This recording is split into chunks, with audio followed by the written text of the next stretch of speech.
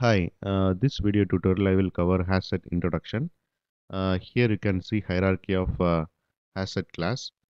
HashSet class extends abstract set class. Abstract set class implements set interface, and set interface extends collection interface. Collection interface extends iterable interface. Okay. The class HashSet belongs to java.util package.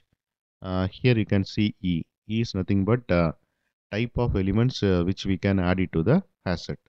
The type can be string or integer or employee object or user object, etc. Okay, and hash set which extends abstract set.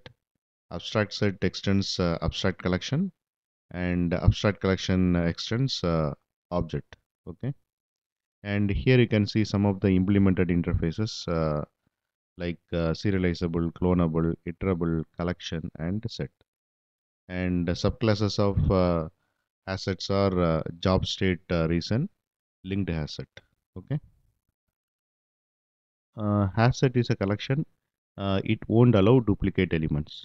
It means asset contains only unique elements. And asset is an unordered collection. It won't maintain insertion order. And in asset we can add null element. And asset is not synchronized. And asset class implements set interface, and it backed up by the hash table. And HashSet class offers constant time performance for basic operations like add, remove, contains, and size. Okay.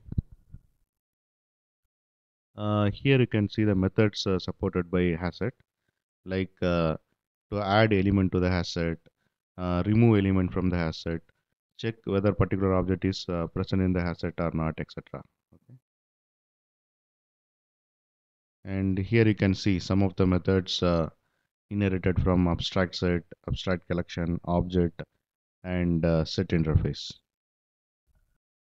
And this is about HashSet introduction, and thanks for watching. Bye.